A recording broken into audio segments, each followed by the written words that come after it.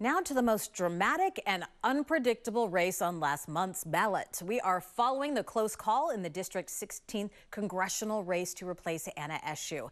As of last night, it was an unofficial tie between the two candidates who will challenge San Jose Mayor Sam Liccardo, former mayor, in the November election.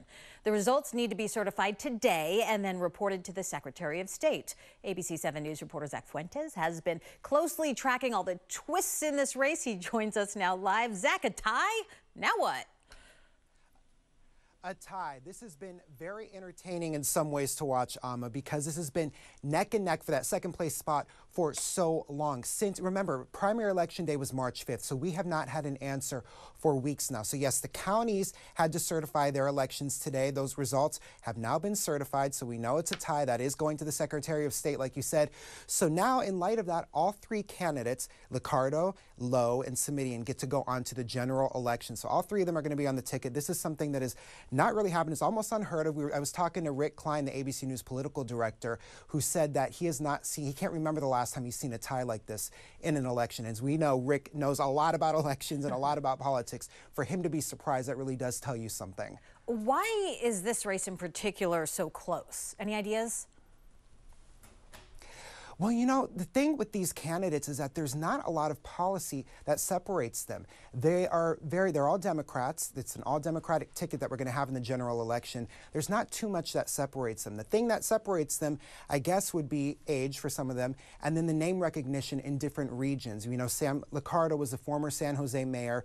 Joe Simitian has been in politics the longest of the three, very well known, more on the peninsula. And then Evan Lowe is younger. He's been in the state assembly. He's a state Assemblymember right now, and he skews for the younger vote. What was interesting when I was speaking with the Santa Clara County Registrar's office about this Tuesday, actually, was that they were saying that a lot of people 18 to 34 looked like they were voting for Evan Lowe in that area. But, you know, Tuesday was also the last day that challenged ballots. So ballots where signatures needed to be verified. That was the last day that people could come in and verify their signature.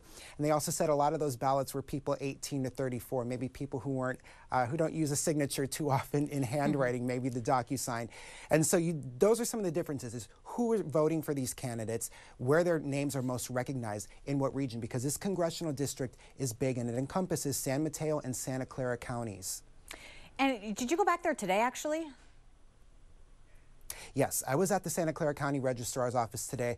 They were talking about the certification process. Like I said, Tuesday was the last day for people to fix their ballots that needed to have their signatures verified. Cure them is the term they use. And it really does speak to how lengthy this process is to make sure that every vote that can be counted will be counted. And these candidates fighting for that second place spot wanted every vote possible to be counted, because it was just, there was a handful of votes separating them really throughout most of this since March 5th, just a handful of votes.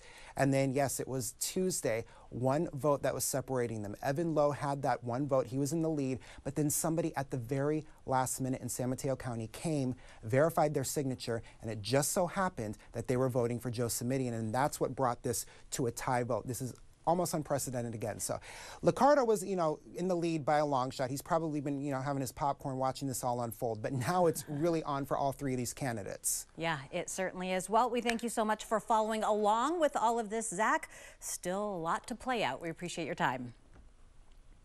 Absolutely, Amma.